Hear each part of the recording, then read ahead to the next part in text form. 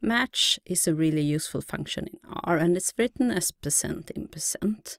And it's useful if you would like to, for example, see if a row in a dataset matches a row in another dataset. And here's an example. We have S, which is a vector of applicants to a job.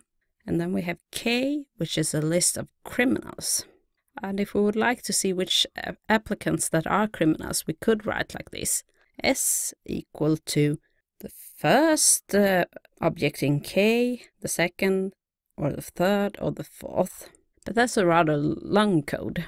So you could instead write S % in %K, which means S match K. And then we can see here from the result that if we look at S, Peter, it's false, it's not a criminal. Klaus is a criminal. Åsa is a criminal. Ted and Kitty are not criminals.